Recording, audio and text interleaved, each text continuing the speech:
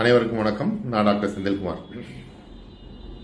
நிறைய இளைஞர்கள், நடுத்தர வயதினர் மற்றும் வயசானவங்க அவங்களுக்கு ஏற்படக்கூடிய ஒரு மிக முக்கியமான சந்தேகம், எதை சாப்பிட்டா செக்ஸ் பவர் கூடும், எதை சாப்பிட்டா நீண்ட நேரம் நான் உடல் வைக்க முடியும்.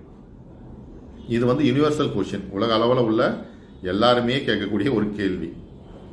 உண்மையிலேயே செக்ஸை அதிகரிக்கக்கூடிய செக்ஸ் எண்ணத்தை அதிகரிக்கக்கூடிய உணவு வகைகள் உண்டா அப்படின்னு பார்த்தீங்கன்னா வச்சுக்கோங்க, இல்லைன்னு தான் சொல்ல முடியும். ஏன்னா செக்ஸ் ஆனது ஒவ்வொருத்தருக்கும் அவங்களுடைய உடல் தன்மை, காலம், சூழல், பார்ட்னருடைய கோஆப்ரேஷன் இதை பொறுத்து தான் மாறும். இருந்தாலும் சில வகையான உணவுகள் செக்ஸ் எண்ணத்தை, செக்ஸ் ஈடுபாடை அதிகப்படுத்துறதா ஒரு சில ஆராய்ச்சிகள் சொல்லுது.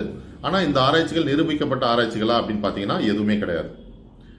நிறைய பேருக்கு ஆண்மை குறைவு இருக்கும், விந்து சுரக்காமல் இருக்கும், விந்து வெளியேறாமல் இருக்கும், ஆணுறுப்பு சின்னதாக இருக்கும்.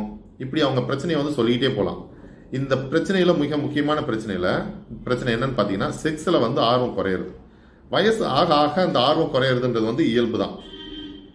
எல்லாருக்குமே செக்ஸ் ஆர்வம் இருக்கும் அப்படின்லாம் சொல்ல முடியாது. இருந்தாலும் ஒரு சிலருக்கு அந்த மிடில் ஏஜ்னு சொல்லக்கூடிய நடுத்தர வயதிலே செக்ஸ் ஆர்வம் குறைஞ்சு போயிடும். மாசத்துக்கு ஒரு முறையோ அல்லது 3 மாசத்துக்கு ஒரு முறையோ அல்லது 6 மாசத்துக்கு ஒரு முறையோ தான் அவங்க செக்ஸே வைக்கணும் அப்படின்னு தோணும்.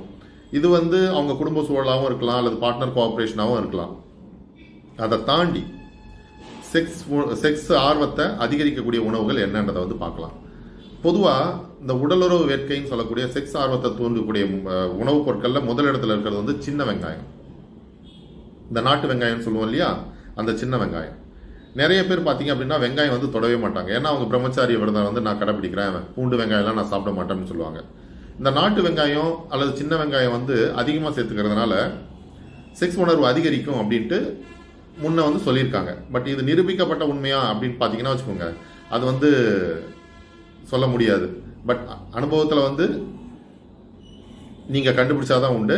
பட் இது ப்ரூவன் தியரி அப்படின்றது கிடையாது.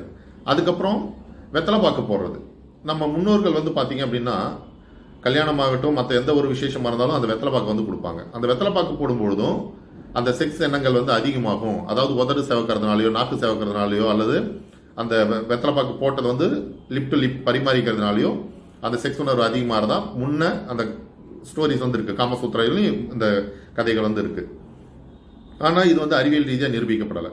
அதுக்கப்புறம் கிராமப்புறத்தில் பண்ணுற விஷயம் என்னன்னு பார்த்தீங்கன்னா, ஆட்டுக்கறி நல்ல வெயிலில் காய வச்ச ஆட்டுக்கறியை எண்ணெயில் நல்லா வறுத்து சாப்பிட்டா ஆண்மை குறைவு குணமாகும் அப்படின்ட்டு சொல்லியிருக்காங்க. பட் இது அனுபவ ரீதியாக உண்மையா பொய்யான்றது தெரியல. நிறைய பேர் இதை மென்ஷன் பண்ணல. ஆனால் ஒரு சில புத்தகத்தில் வறுத்த, அதாவது காஞ்ச ஆட்டுக்கறி ஆண்மையை அதிகரிக்கும் அப்படின்னு இருக்கு. அடுத்து கடலில் இருக்கிற இந்த சிப்பி வகைகள், ஆஸ்டர்ன்னு சொல்லுவோம் இல்லையா, அந்த உணவு வகைகள் செக்ஸ் உணர்வை தூண்டுறதா ஒரு சில ரிசர்ச் இருக்கு.